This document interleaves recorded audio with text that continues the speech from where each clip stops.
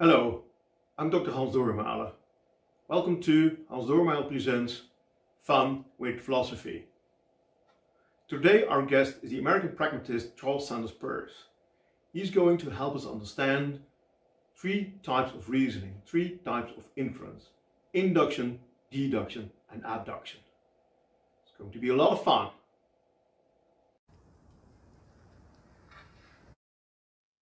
It was late in the evening and I was underage in this funky bar. I stepped outside to smoke. And there I saw this bag. I reached inside and took some of its contents, a handful of white beans. Ah, I thought, this is a bag full of white beans.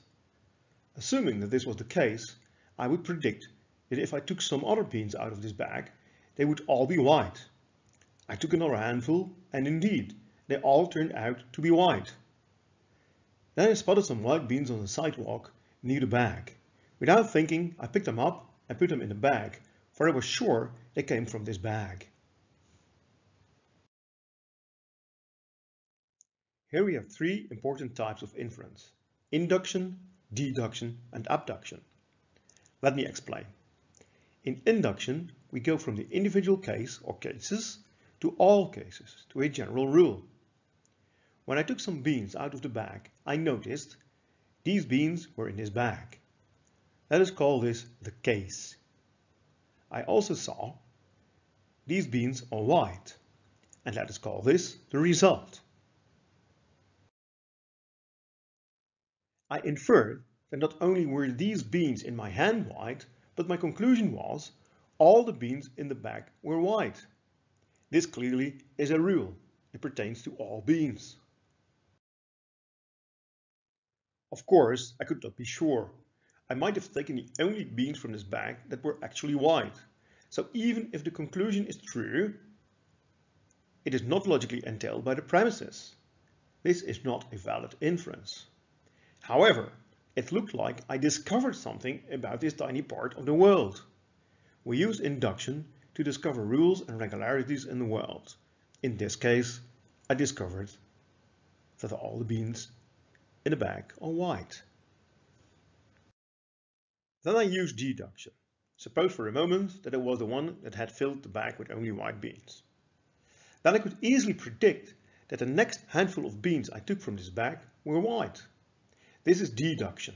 Here we go from a general rule to the individual case or cases.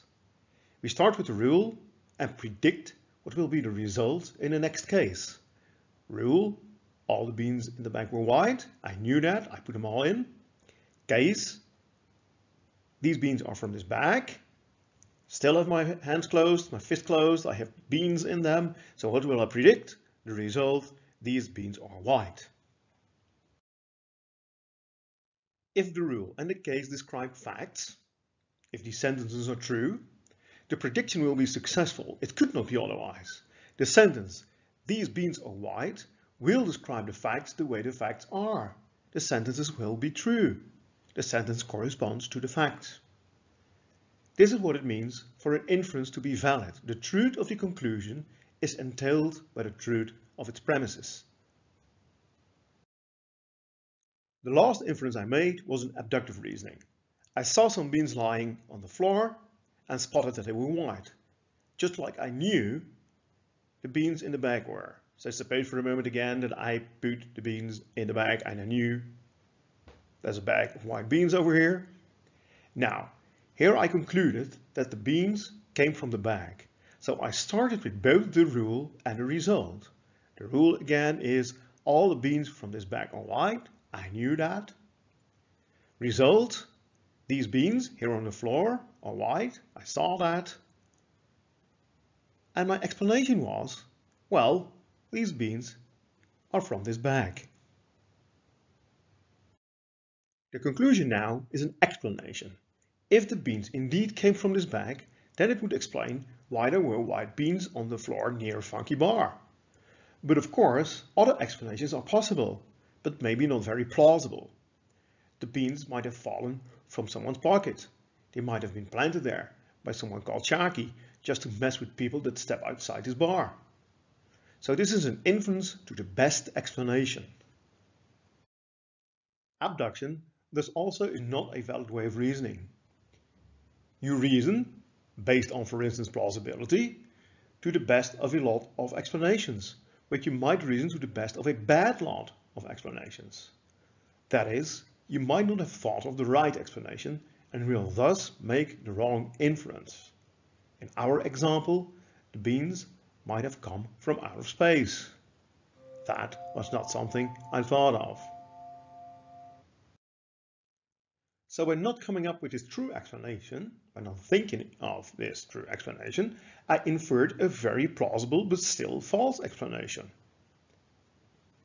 So to summarize, with induction we discover, and we can't be sure about that.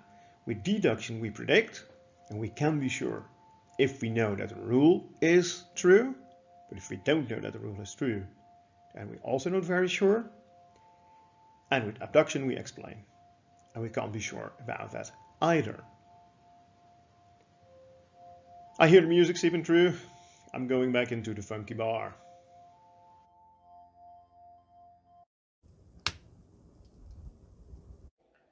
We can apply this. I don't know about you, but I love a good inference. And of course, the master of inferences was Sherlock Holmes.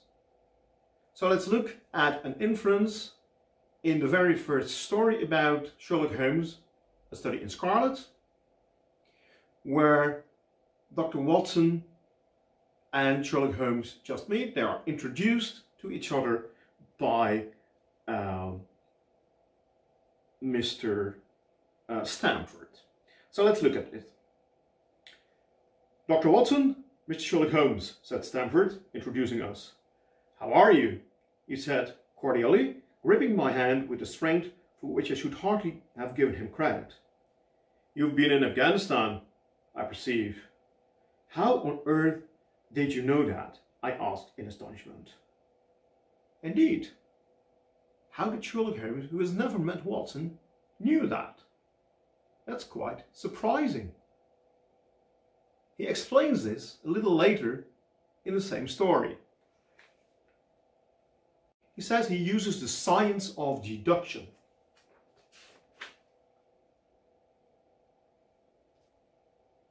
Watson finds a paper on a table in Baker Street, and the writer, he doesn't know that it's Sherlock Holmes, says the following. From a drop of water, said the writer, a logician would infer the possibility of an Atlantic or a Niagara without having seen or heard of one or the other. So all life is a great chain, the nature of which is known wherever we are shown a single link of it. Like all other arts, the science of deduction and analysis is one which can only be acquired by a long and patient study, nor is life long enough to allow any mortal to attain the highest possible perfection in it. Holmes says he uses deduction to infer that Watson has been in Afghanistan, but Watson suspected he was told. You were told, no doubt. Nothing of the sort, says Sherlock Holmes. I knew you came from Afghanistan. From a long habit, the train of thoughts ran so swiftly through my mind that I arrived at a conclusion without being conscious of intermediate steps. There were such steps, however. The train of reasoning ran, here's a gentleman of a medical type, but with the air of a military man, clearly an army doctor then. He has just come from the tropics, for his skin is dark, and that's not the natural tint of his skin, for his wrists are fair. He has undergone hardship and sickness, as his haggard face says clearly. His left arm has been injured. He holds it in a stiff and unnatural manner. Where in the tropics could an English army doctor have seen much hardship and got his arm wounded? Clearly in Afghanistan. The whole train of thought did not occupy a second. I then remarked that you came from Afghanistan, and you were astonished. So apparently Holmes is good at deductive inferences, at least according to the writer, Sir Arthur Conan Doyle he is. Let's see what Tony and Ronnie and a philosophical guest make from this in the next episode of the Tony and Ronnie Talk Philosophy Talk Show.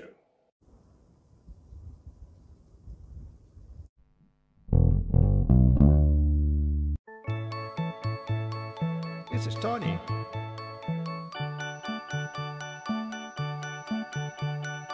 This is Ronnie. This is the Tony and Ronnie Talk Philosophy Talk Show.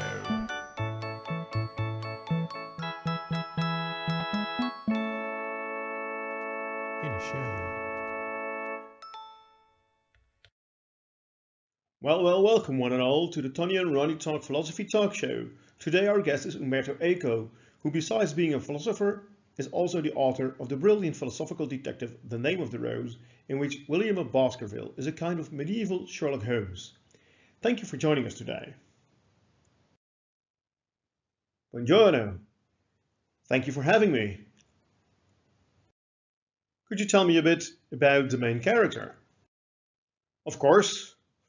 Initially I was thinking of making William of Ockham my main character, but for historical reasons that was impossible, so I came up with this fictional character of William of Baskerville. But I presume that he still resembles William of Ockham, then? Oh yes, he does. He thinks in the same way. Could you say a little bit more about that? What is so special about his thinking? Well, Ockham, of course, is famous for his epistemological principle that these days we call Occam's razor. And what's that? It's an epistemological principle that says that one should not postulate entities in a theory that one does not need to explain something. Okay, that's rather abstract. Could you give an example, please? Sure.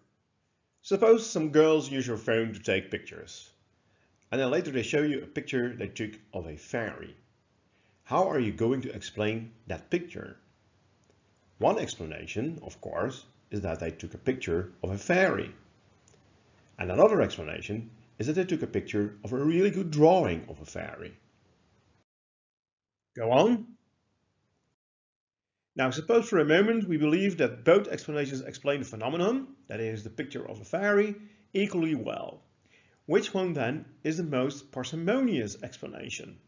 That is, which explanation postulates the least amount of entities in the world to explain the phenomenon? The one that says that it's a picture of a really good drawing? That's right. And why? The one that says that it is a picture of a really good drawing does not postulate fairies and thus postulates less entities in the world? Indeed, that's right. There is no need to postulate them to explain the phenomenon. That is what Occam's razor says.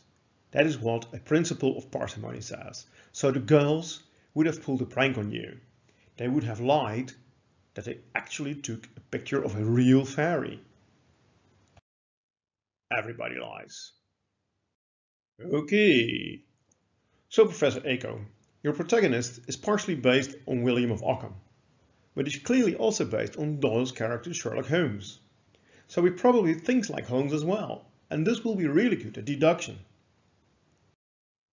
Well, usually everyone is. Excuse me? But part of the reasons why the Sherlock Holmes stories are so much fun is that he always comes up with a deduction that I did not think of. He's like a superhero with the power of deduction. By that account, we are all superheroes, because deduction is something even little children can do. If I say to a group of children that they can all have a piece of chocolate pie, then no child will ask whether he or she gets a piece of chocolate pie as well. What you're saying then is that Sherlock Holmes does not use deduction to solve his mysteries. That is correct.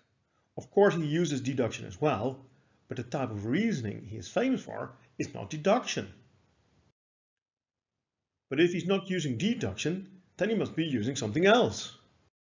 No shit, Sherlock. Obviously he uses abduction. He's trying to explain something, for example, how somebody was murdered and ended up wrapped in plastic. then evidently you need to have several possible explanations, like that the person was shot, stabbed or strangled, and then reason to the best and hopefully only one of those. That is abduction, not deduction. Well, Professor Ako, thank you so much for your explanation. This certainly is something to think about. You're absolutely welcome. Thank you for having me on your show.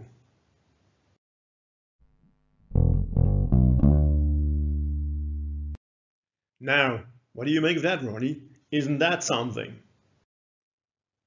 Indeed, what strikes me is that in almost every detective I have ever seen, where it is explained what the detective does, it is said that they use deduction or their deductive skills. I think that's true. That seems all to go back to the explanation of what Holmes was doing. This means that the great Sir Arthur Conan Doyle made a mistake in his exposé, and that most detective novelists and screenplay writers just use that without critically reflecting on it. It looks like that, with the exception of Ako, of course. Still, Holmes solved all his mysteries. Indeed, by using abduction.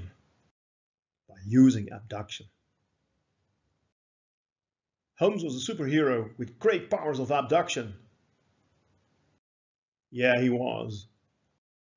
Too bad he wasn't real.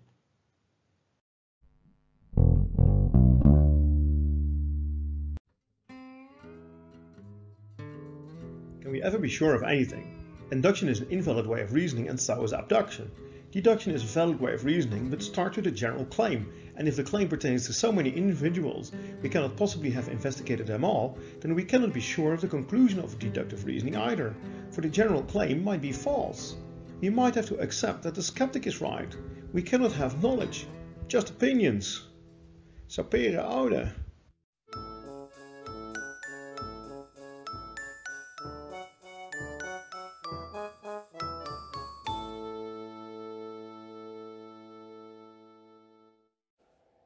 Wasn't that fun? Well, that was it for today's episode of Fun with Philosophy. Stay safe.